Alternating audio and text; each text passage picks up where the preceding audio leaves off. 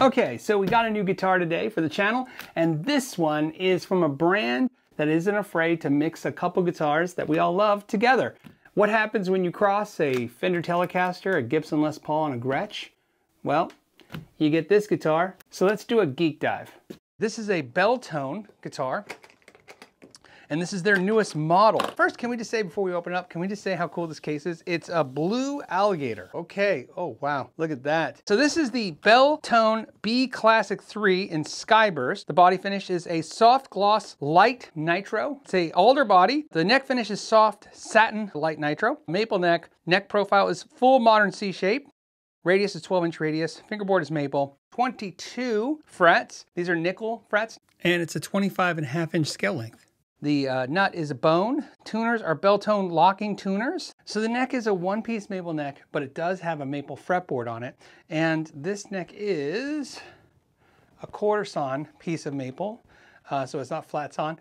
A lot of time you guys ask questions about that. You know, how do you tell it's a quarter sawn piece of maple, or does it even matter if it is? So the fastest way to tell if a piece of wood on a neck is quarter sawn is to look at the top of the neck and see if the grain lines are going vertical. In other words, from top of the headstock to the back of the headstock, going this way. Another way is if you flip it over, sometimes you can look at the back of the neck and the neck will seem pixelated. If they are going horizontal, in other words, with the headstock, that means it's flat sawn. Does it matter? For a fun illustration, I'm going to use two pieces of cardboard to show how the direction of the grain can change the stability of a guitar neck without even adding anything like a truss rod or carbon fiber rods. In this case, you can see how bending the cardboard in the direction of the channels, i.e. the example of the grain, makes it really easy. But however, the opposite way, going this way, doing this way, trying to bend it this way, you see it's much harder, see you have much force to bend it. So in other words, it's a lot easier for things to go wrong with the grain going the wrong way. I guess that's the best way to put it. So it gives you more stability. Why that matters is when you go from humid climate to dry climate and vice versa. Now another thing to mention is sometimes they get around this by doing multi-laminate necks. That gives it a lot of stability. The problem though, for guitars like this, that want to have that vintage aesthetic, the multi-laminate necks really just don't have the vibe if you're trying to carry that look. But the best way I ever heard it explained to me was as simple as this. If you bought an expensive guitar and your neck twisted, would it make you feel better knowing they saved a little money doing a flat sawn neck? And as always, if you're enjoying this video or learning something, you can support this channel by liking or subscribing. And I just want to say thank you for considering it. The bridge pickup is a Righteous Sound Decotron, and the neck pickup is a Righteous Sound Decotron. If you're not familiar with Righteous Sound pickups, they make all kinds of pickups from vintage PAF pickups to Stratocaster pickups. I'll put a link to their pickups so you can check them out. This is also a good time to mention that Bell Tone has a huge selection of pickups from T.B. Jones to Lindy Fairland to Righteous Sound to Porter to their own brand and a bunch of others, and you can just pick whatever you want for the guitar you want. Really nice certificate. Oh, look at that. That's classy. Look at that, that's classy. A couple interesting things to note is the switch tip on the three-way switch is aluminum, and then their top hat knobs have the B for the bell tone, which is cool. Okay, no push pulls. The pick guard, so you're very clear, this is not a decal or painted. This is 3D cut. In other words, you can feel this.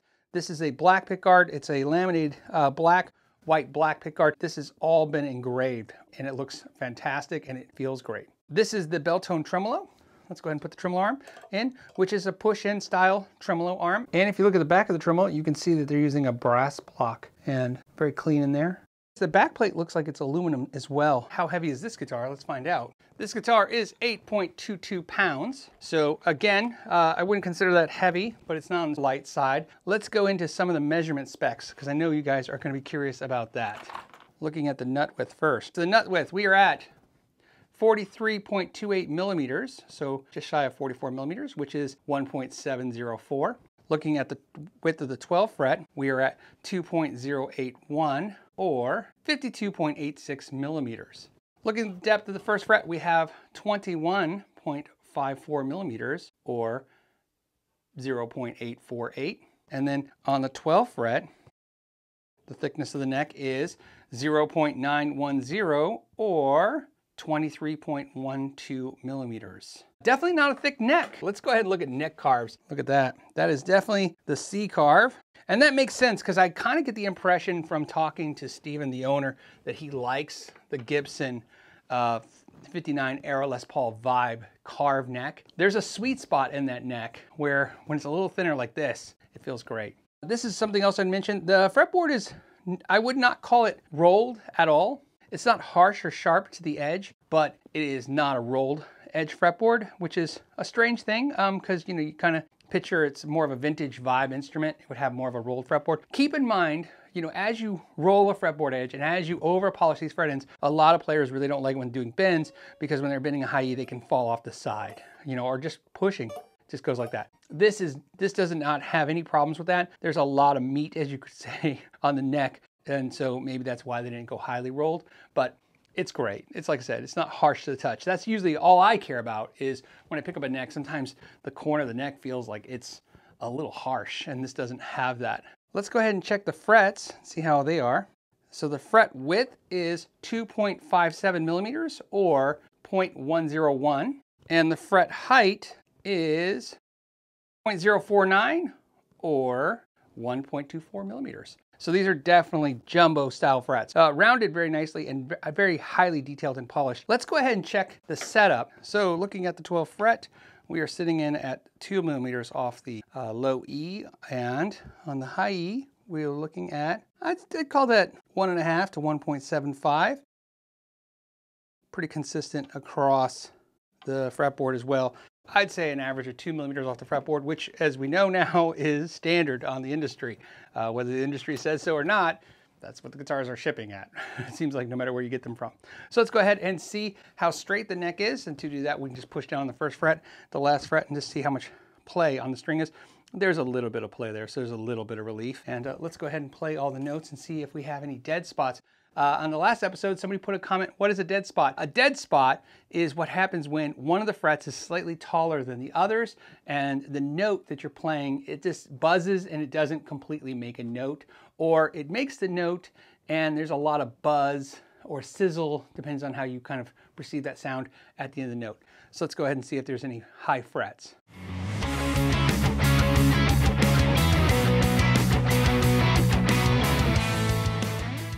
Okay, so no dead spots, and this is a good time. We tend to do the handshake test where we hold the guitar where the neck bolts on or is jointed to the body, whether it's glued or bolted, to see how comfortable this area is and see how easy the access is. It's pretty thick right there, although the contour is right there, which is nice. I'd say it's no more or no less awkward than modern style Fender guitars that have that same kind of neck joint. And again, this isn't really going to be, I don't think, a shredder's guitar, but it's possible and it can be done. It feels pretty comfortable. There's not a lot of stuff hitting your way because they did remove so much material right there. Let's go ahead and check the fret ends. And this one's a tough one because I believe it came from Florida and it came to Arizona. And I know we talk about import guitars having a lot of fret sprout because they come across the ocean. Believe it or not, just coming from like Chicago to where I am in Arizona, or California to here, or Florida is problematic. So let's go ahead and do the treble side. Oh, that's pretty good.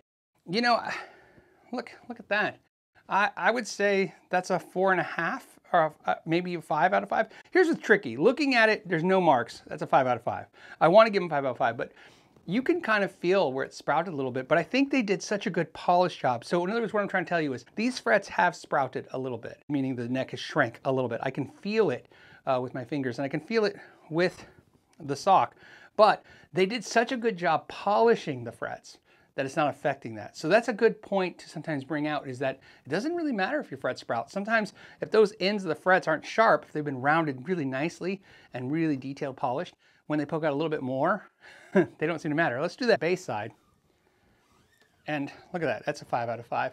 Something else we like to do is see if there's anything kind of scratching the sock on the bridge. And this is a good time to mention, like sometimes these screws are sticking out and you can see they're all flush. Very nice. Let's see what these pickups are doing. Let's look at the electronics.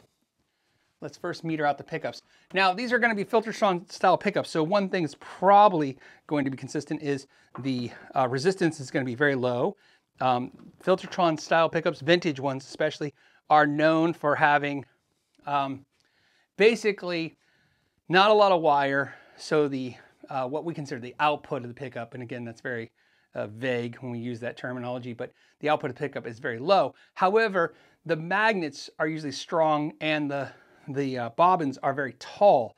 And so even though the wraps, there's not a lot of wraps, because they're wrapped very tall instead of kind of wide out, Filtertron style pickups are considered some of the most aggressive pickups. Like, you really get an amp to bite. For reference, we know that a vintage single coil Fender pickup would sit in the 5 to 6K range. And this bridge pickup is sitting in at 4.32. So that's pretty low. So like I said, this would make you think that it's a very weak sounding single coil pickup, but it's not. It's a humbucker, and it's actually going to sound, probably my guess, really big, but a lot more mids. To me, the Filtertrons have those mids that a lot of guitars are missing. Here it is. This is, the neck is at 3.32. Now, this is the other thing that's important about why Filtertrons are very desirable to a lot of guitar players, especially good quality ones like these Righteous Sound ones. Fender amps, especially the Princeton and the Deluxe Reverb, to name a few, they're really mid-scooped. They usually have a bass control, a treble control, and then a fixed mid-range control. So pickups like this that have a lot of the beefier mids in them, man, they just hit an amp like that and it's like, it's symbiotic. It's like what it was meant to be. So that's pretty cool. Let's look at that inductance. Now, a lot of people ask me how I'm doing that on the meter, this meter. So here I'm setting it to 20 Henrys. That's how I'm looking at this. And this, looking at the bridge, 1.61, and the neck, 1.01, which is actually a little less than I thought I would see. Okay, let's look at the back. A couple things about the back to understand. The electronics cavity is flush and the tremolo plate is not flush with the guitar. That's kind of a standard thing, right? Some of you guys really don't like that. I personally don't care. Let's go ahead and take this back plate off. Okay. Oh, look at that. That looks really nice. Okay, so a couple things. There is conductive shielding paint painted inside the cavity. The back of the plate, however, doesn't have any shielding. And then we have a 3-way mechanical switch, which looks really good. So we have two 500K CTS pots with a treble bleed right there. And then we have a Bumblebee capacitor right here. And this one appears to be a paper and oil 0.022 microfarad capacitor. Everything really nice and clean. And then of course all that goes to the output jack, which is a Switchcraft output jack, and it looks really good. And again, I love the details right there. Look how good that detail looks. Really nice. As of filming this video, I see bell-tone guitars in the $2,600 range and up, and that's about where you would expect to see prices for a USA semi-custom or custom shop line. I'm gonna run it through a Fender 65 Deluxe Reverb, and I'm gonna run the neck pickup first. Let's give it a run through. Here we go.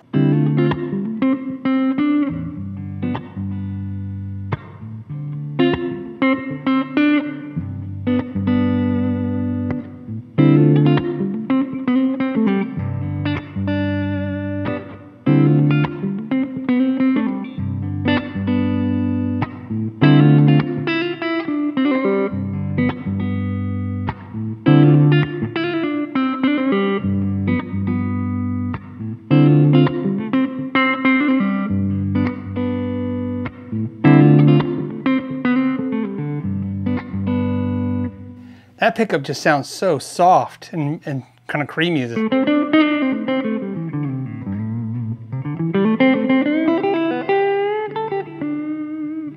It also does this really cool clarity kind of.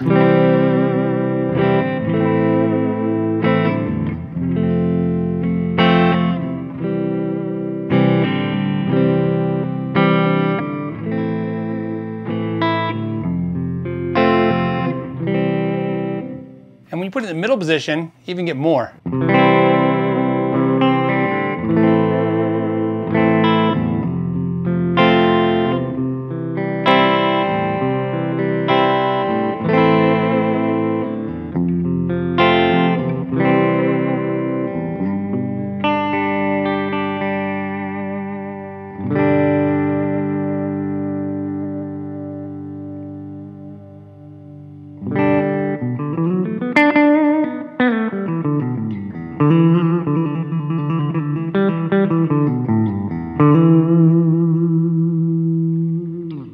When you go to the bridge, instead of getting that bright twang, you get this kind of full mid-range. which sounds great for just sustain.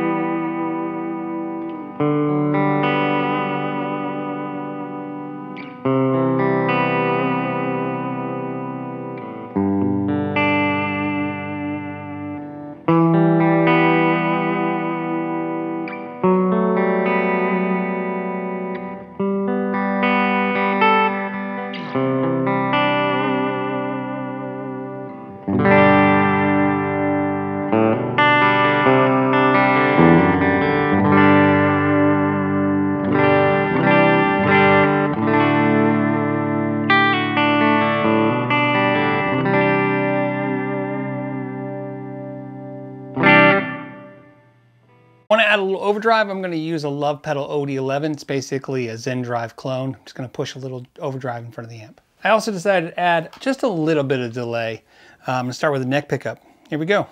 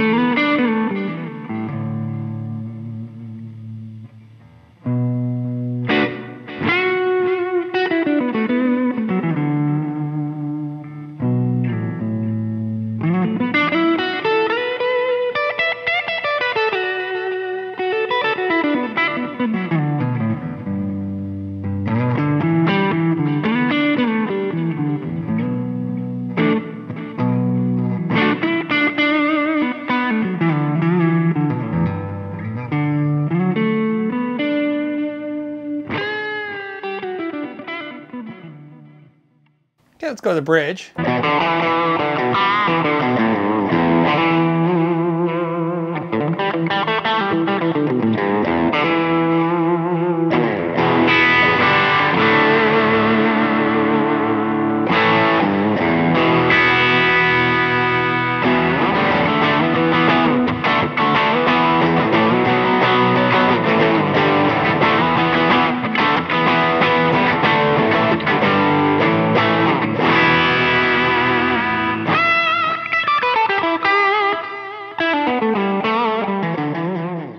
I'm gonna go ahead and turn the delay off. Now typically a middle position isn't really an overdrive sound thing, but in this case this guitar just sounds.